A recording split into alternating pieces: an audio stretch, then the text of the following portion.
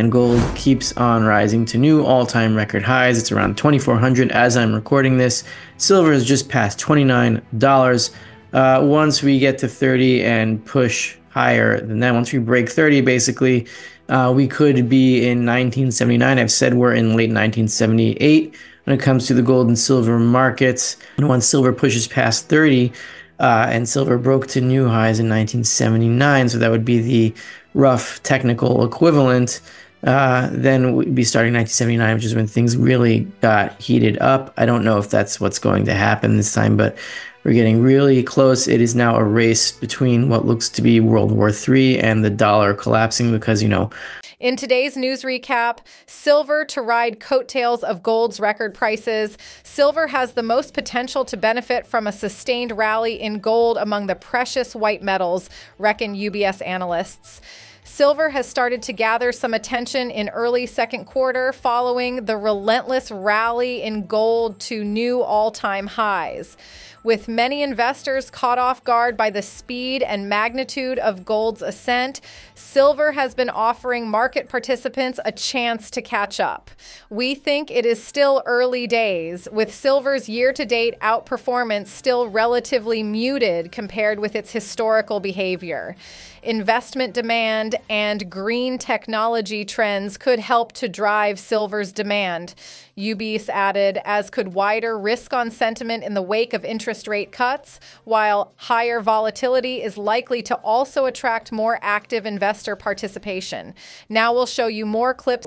Like, subscribe, and share this video with a gold bug to support the channel. We're going to start with the inflation, the CPI inflation statistics that came out on, was it Thursday? It was yesterday. It was Thursday. And I want to focus on a part of it that not many people focus on. So this is, I've done this before. I've gone through this before on Silver Reports. So it's the sticky price inflation indicator. This is put out by the Atlanta Fed, headed by, I think, Rafi Farber, who is my namesake, and I'm very proud of that. We're very closely related. Anyway, the sticky price inflation is composed of stuff that doesn't change price very frequently or easily. And I didn't zoom in on this, but you can take my word for it. This little orange line is the sticky price inflation. It is now at 4.5% annual from 4.4% in February, or was it? Yeah, in February it was 4.4 and now it's 4.5. So we have the first uptick in sticky price inflation, the biggest component of which is owner's equivalent rent, which isn't even a price of anything that exists, but it changes the prices. It changes price the slowest, and it has the highest weight on the sticky price inflation indicator, matrix, whatever we want to call this. So we're headed back up on this metric. This, I think, where we are here on this is somewhere in 1977, 1978, when we saw the second wave of inflation. And I wanted to get into that second wave for a second by reading this article from Yahoo Finance. This is entitled, "Why the Fed Risks Relearning the Painful Inflation Lessons of the 1970s." And this is from Jared Blickery, the only guy that I trust on Yahoo Finance. He is sympathetic to the Austrian school, and he wrote something that I didn't even realize. He writes here, as Apollo Global Management Chief Economist Torsten Slock noted to clients, the year-over-year change in supercore inflation, supercore, is now running at 5%, whatever that, I don't know what supercore inflation, it sounds really awesome though. While the 3-month changes jumped to 8%, not far from its early 2022 peak, which was then a 40-year high. So yeah, supercore, I guess you could call that sticky or something like that, or something close to it. It's headed higher. And this is Apollo Global Management sounding the warning on inflation. Now here, Jared Blickery writes, the Fed aims to avoid repeating the double inflation episode that rocked the 1970s and early 1980s. That was that inflection point that I noted on the sticky price inflation chart that I just showed you. We're around there, 1977, 1978, could be 1979, depends exactly. Nothing is exact. Here he writes, after price inflation spiked to 12% in 1974, the Arthur Burns-led Fed was quick to keep the policy rate relatively low, even as inflation rose again. So the policy rate is still relatively low because real interest rates are still very, very low, even though they're positive. Positive doesn't mean high. He writes about Volcker, and this I didn't realize about Volcker. In 1979, after price inflation poked above 10% again, Paul Volcker, notice how he uses the term price inflation, Jared Blickery, not inflation. You see how he's sympathetic to the Austrian school, and he's trying to keep his definitions relatively straight. I commend him for that. Paul Volcker was installed as Fed chair to put the inflation genie back in the bottle for good. But even Volcker got it wrong. This is key. In these early days as Fed chair, less than a year into his 8-year tenure, the Fed funds rate stood north of 20% as CPI peaked at 15%. The Volcker Fed quickly lowered the policy rate to 9% over a few months, only to throttle it to 20% in 1980. From there, the Fed dropped it to 16%. The central bank was again forced to raise the benchmark to 20%, the third time in just over a year. So Volcker raised rates 3 times to 20%, and only the third time did the price inflation statistics get knocked down for long enough that he was safe in cutting rates. But the thing is, there's no way, no possible way, even if Volcker was chairman now, there'd be no possible way for him to do anything, because raising rates to anything close to that will bankrupt the entire planet, because the entire planet is based on the dollar. And the dollar is 93% backed by treasuries and mortgage-backed securities. So raise rates and the dollar goes down. We'll get to that in the last slide, but let's continue with these slides. Now, people have been asking me, is it a good time to get into the minors? Am I chasing price? Is it too risky? Look, you could be chasing price, but is that really such a bad thing relatively? I mean, that depends on your financial situation. I'm not giving any advice to anybody, but I'm just showing you that mining stocks, including our sponsor, Fortuna Silver Mines, which we will get to in a minute, they are still incredibly low priced relative to the price of gold here. We see that this is the Huey to spot gold ratio. The lower it is, the lower that gold stocks are priced relative to the price of gold. We have a tiny, tiny little rally here, but really it's nothing. We haven't even gotten to the 2008 lows yet. So from a long-term perspective, the gold stocks are still incredibly undervalued. And when does that change? It changes when gold has a rally relative to other commodities and we come into a monetary crisis, at which point I believe this will correct itself very quickly and spectacularly. It could be something like this in 2008, but in the opposite direction, right? We saw here from 2000, from the gold bottom until 2004, the prices of gold stocks rose about by a factor of 6, right? From about 0.1, 0.15 to 0.65, something like that. So a factor of 5 or 6 in, what was it, less than 3 years, about 3 years. So we're going to see something similar to that, but I think even more extreme.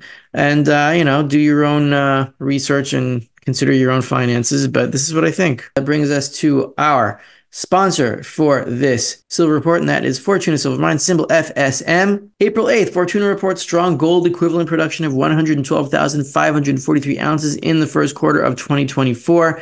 I just wanted to note some of the highlights here. So we have $40 million paid back on the company's credit facility, resulting in a total $121 million paid since Q3 of 2023. It's best to get rid of debt now or lower it as much as possible before interest rates really skyrocket. Gold equivalent production, a 20% increase compared to Q1 2023 and a 17% decrease compared to Q4 2024. I think that has to do with their silver mines in Mexico and some kind of labor dispute, so I don't think it was endemic to the company. Gold production of 89,678 ounces, a 49% increase compared to Q1 2023. So here we see that, yes, the decrease in gold equivalent ounces is due to a drop in silver production. Séguéla is really taking over, and FSM, Fortuna Silver Mines, is becoming very gold focused, which I think is pretty wise in this environment. And it will, of course, maintain its exposure to silver as well, making it a pretty good mix and one of my favorites. This is just my personal opinion. This is not advice. Nothing is. Silver set for banner year as investors bet on precious metals. Silver crossed $28 per ounce this week and is seen reaching as high as $32 by the end of 2024, amid expectations that interest rates in the U.S. could stay higher for longer. In part due to safe haven demand amid geopolitical tensions, the silver price, which is about 40% below its $48 per ounce peak in 2011, has jumped along with gold prices in recent days, with gold hitting an all-time high price of $2,365 per ounce on Tuesday. Silver started to move in earnest last autumn, rather like gold, just as financial markets started to wonder whether the U.S. economy was running hotter than expected, with with the result that inflation could run higher for longer than expected, a view which gained further currency last week with the strong American non-farm payrolls numbers. Throw in rampant U.S. government spending and how inflation on the other side of the Atlantic seems to be reaccelerating, and investors and traders may be on the hunt for stores of value once more. Mold believes silver may catch the eye of contrarians even more than gold, which is at new all-time highs above $2,300 per ounce. Now we're going to go into Costco. And yeah, I've actually got one of these. I have a 2.5 gram one, not a 1 ounce one. These PAMP things. Somebody gave it to me as a gift. So anyway, Costco run on gold starting. Now, the numbers here are not that impressive.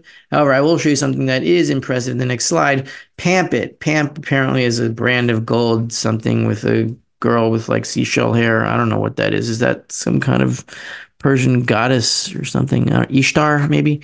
PAMP it. Costco selling up to $200 million in gold bars per month, Wells Fargo estimates.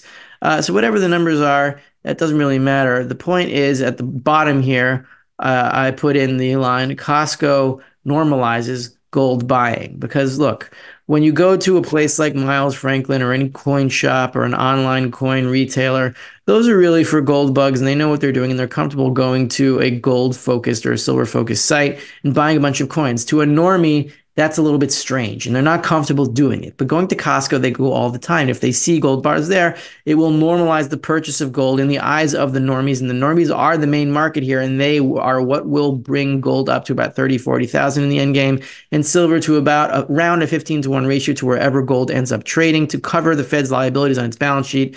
We need to normalize the buying of gold and silver by the normies, and Costco is a great place to do it. And now I'm posting a Twitter tweet thing, X, whatever, that I put on X, Twitter, and the responses. So I said, can any Costco members tell me the listed price of the 1 ounce PAMP gold bar? So I got a whole bunch of responses here. And one says logged in online as a member, says product is not available with no price shown. And here it says product not available. So here, David Hartley tweets back to me, radio, by which he meant Rafi, because of autocorrect. And so my name is Radio now. You can call me Radio Farber. That's perfectly fine.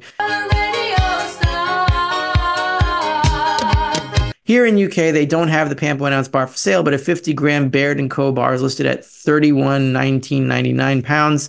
Current spot price for 50 grams is $29.82, so I calculated that. That's a 4.6% premium on gold, and that's pretty close to the 4.93% premium on the gold American Eagle. I think this is data from APMEX, if I'm not mistaken. That GCRU Gold Charts R Us takes it from there. So the premiums are about the same, a little bit lower on Costco than on other sites, but the pricing structure is a lot more jittery, because they sell at whatever price they list it at until they sell out, and they don't move every day with the spot price like coin shops do when they advertise such and such percent over spot or over melt. Costco doesn't do that. They price their stock and then they sell out and then they price it again when they get more. You see here that transparent gold holdings, how are the paper gold funds doing? Oh, they're still falling. Gold moving to new highs and new highs is not attracting the retail crowd, not in ETFs, not in other paper funds. This is still a banker war or a family office war. I don't know if central banks are involved in it or if options trading. Some rumors are options trading and like gamma or delta hedging. I don't even know what that really is so much. Chris probably knows more about that than I do. But it's a banker war that's going on right now. It's not in the retail market yet, and Costco might change that, but we'll see. I wanted to put this chart out there. This is gold relative to the CRB, which I've shown before, but from a slightly different perspective. So I want to show you a long-term perspective from 1990 here. So 1990 to about 2006, gold relative to other commodities, gold's real purchasing power relative to other commodities is very, very stable from 1990, probably from about 1983 if we go all the way back, but I don't have data from that far. So for let's say it was 86, so about 20 years, gold is very stable relative to other commodities. And then from 2006, that's when the bull market starts.